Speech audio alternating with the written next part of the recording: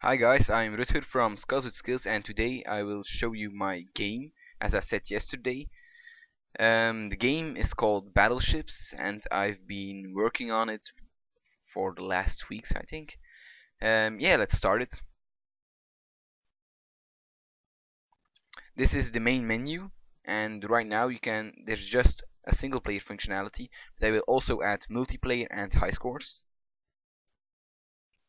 You can drag the boats onto the grid with the left mouse button. So yeah, you see all of the boats work, and you can also click in the middle of the bigger boats, not the small boat, because yeah, it's just two squares, so it would be very difficult to click in the middle.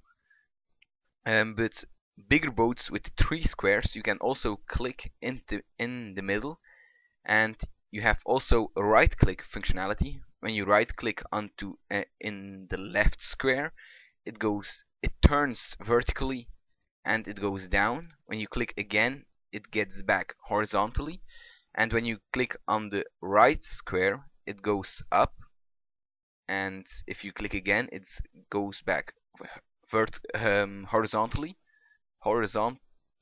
I think. And if you click in the middle, it's just change its direction around that point, and it works also with the bigger boats, as I said. And you can also use the mouse wheel.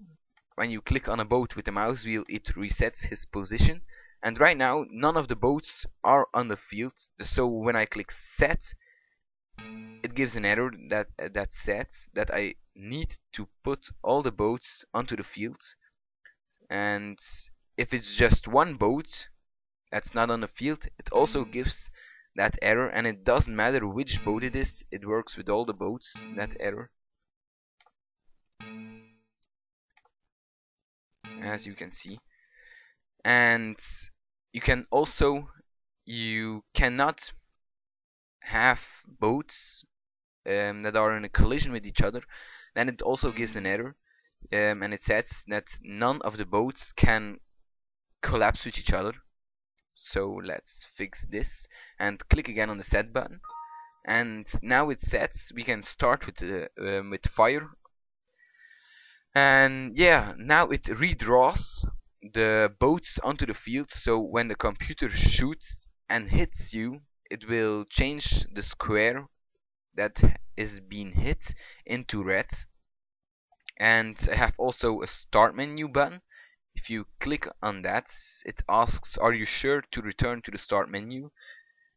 As you can see, it's in Dutch because I'm Belgian. Right now everything is in Dutch, but when it's possible to fire and the artificial intelligence works, I will release a little demo, and I'm going to put everything in English for that demo.